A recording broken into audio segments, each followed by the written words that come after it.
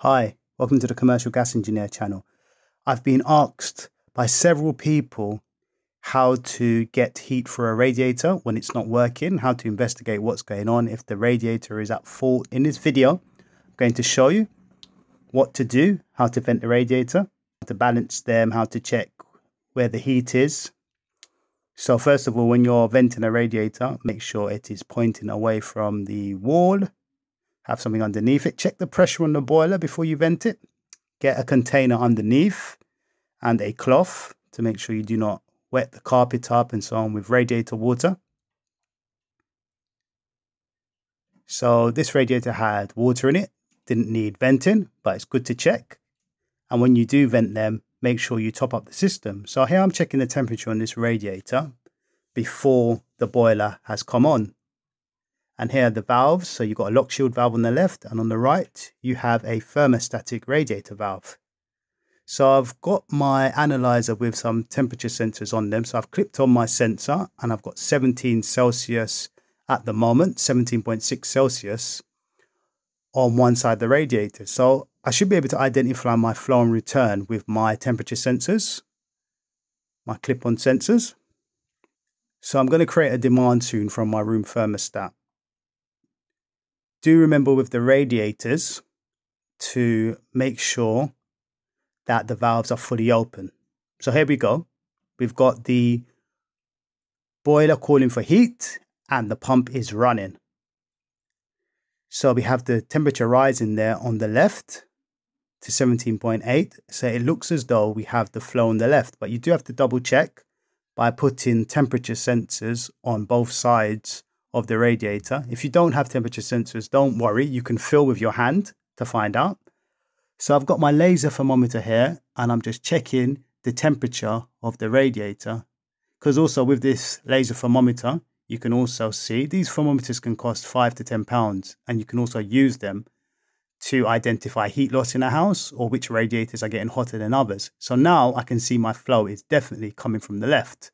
So in order to regulate radiators, you have to, especially the ones that are getting hot last on the circuit, you have to close all the radiators and find out which ones are getting the heat first when you turn the boiler on. And then you close down the radiators that are closer to the boiler on the run, that is, and you open up the ones that are further away, open them up more on the lock shield valve. So for instance, you close the lock shield valve completely and then you turn them open like one turn, for instance, one complete revolution. So here's the boiler and the temperature is at 50 Celsius. I've set my boiler to about 51, 52 Celsius. And this is the temperature of the flow on this particular radiator. So I'm checking the temperature.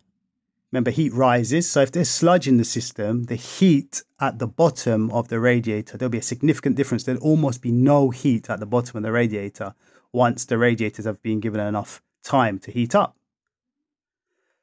But we know heat rises, so the top of the radiator should be more warm. If there's air in the system, the top of the radiator will hardly be warm at all. So here I am taking off the TRV, the thermostatic radiator valve, and spraying it. Also be careful when you're spraying WD-40 not for it to go everywhere. And then I'm freeing up, because sometimes these pins get stuck, especially when the valve has been closed. So you have to free them up. This particular one was not stuck. I tend to leave my TRVs just on. I don't turn them down at all. I leave them in the open position. But in the winter, or should I say in the summer when they've been closed, they sometimes get stuck down. So just remember, don't pull them up with like a pliers or anything, because I have seen when these have been pulled right out and water goes everywhere. So just push them down and up. And if you do need to pull them up slightly, just be very careful that you don't pull them out completely. So I'm still checking the temperature here. If you do find that the heat is going in the radiator, but it's not coming out per se, then you've got a blockage. All you need to do is close one valve on a radiator, the left or right, and it causes problems. The heat needs to flow right through the radiator.